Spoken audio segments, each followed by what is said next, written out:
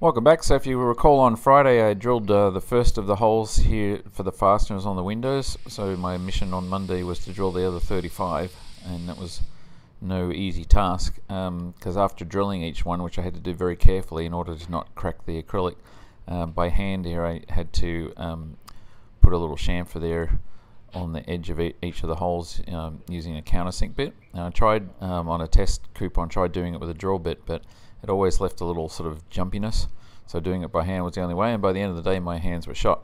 Anyway, so in the meantime Jeff got himself sorted out here with the other side mold for the other wing spar. This is the right hand side one, and switched over the framework there and got that set up in the cool room.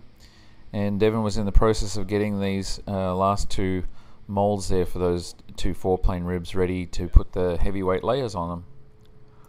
And now a little bit later on, I've moved on to the door, and just to show you kind of how I make sure that I do a perpendicular or normal to the surface hole. I have my little fixture there, which is just a bit of an aluminum channel that I have a hole drilled through there, and I hold that on the surface there with one hand and get it nice and flat, and then I can drill the hole, and that makes sure that the hole goes straight through and not on an angle. And so here a little further along, still got two to do over there, and I've done the ones on this side, so almost all the ones done on the fuselage now.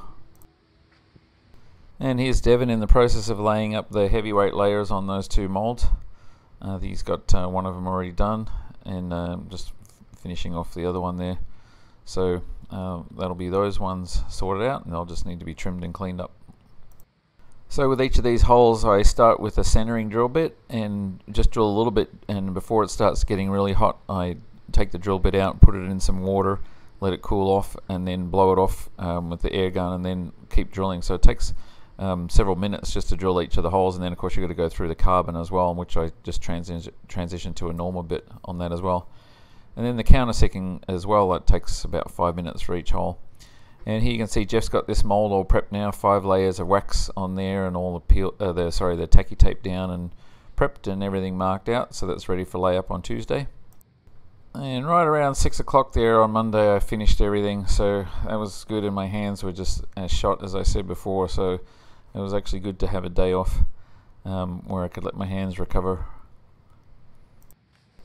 And now this is Wednesday morning today, and guys are peeling back what they did on Tuesday, so this is the first stage of the layup for this wing spar, and as you can see it looks pretty nice.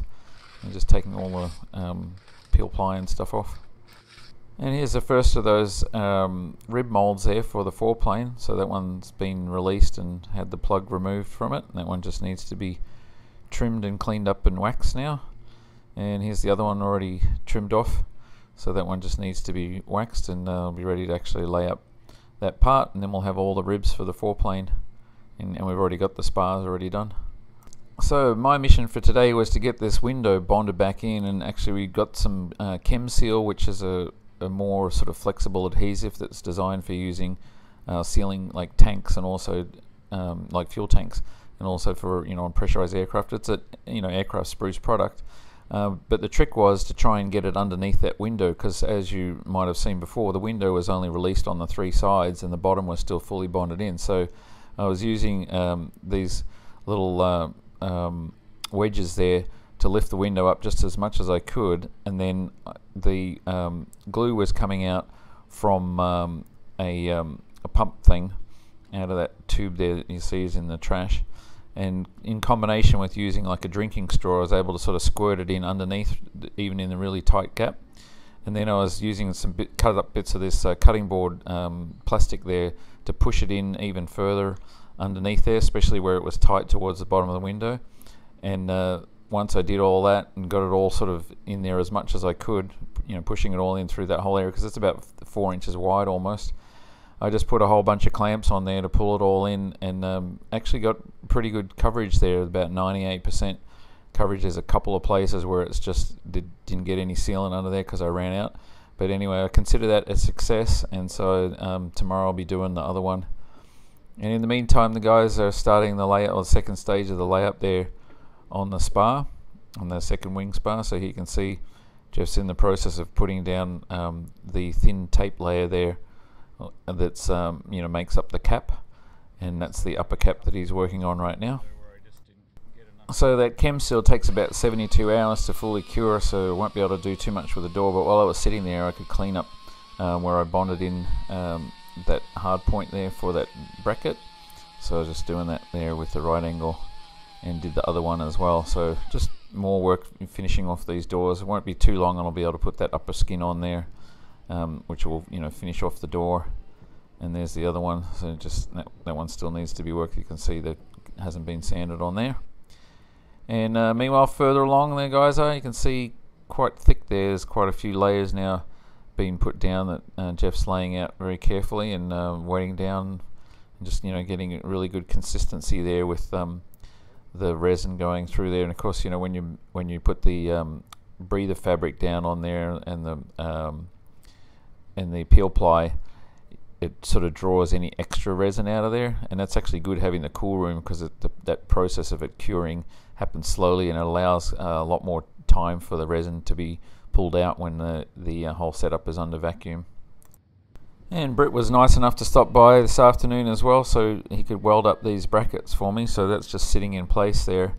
These are the ones that are going to support the door, stop it from flexing when it's under the weight or sitting on the gas strut.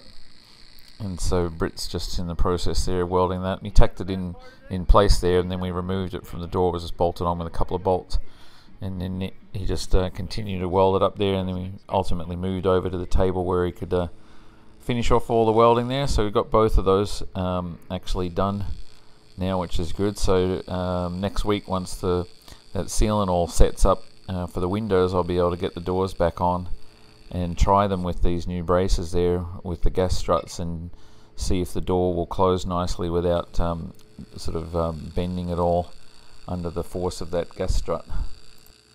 So hopefully this fix with the chem seal for the bonding the windows in, and then these new brackets for the gas struts there, hopefully that fixes both of those problems with the doors, so I can move on. It's a bit frustrating, because I've really spent the last week and a half really just sort of reeling from these two problems, and coming up with a solution to both of them, and so I haven't been able to really do anything else to move the project along. We have somebody new starting tomorrow who's going to help out, someone with auto mechanical experience, so that'll be good. And while you look at the results of Jeff and Devin's handiwork for the day, I wanted to let everyone know that we're at about 1,440 deposits now, and as we close in on 1,500 deposits, I'm actually going to stop taking deposits for a while until we have the prototype flying, and we have secured funding, and we've figured out exactly what the production plan is. So, because I think 1,500 deposits is plenty until we figure all that out, and it's just going to be more time consuming for me to be setting up deposits all the time. So anyway, if you're interested in getting a deposit, you should do it real soon, because this could close out in a matter of days if everybody jumps in. So that's our update for the first half of this week, and thanks again for watching.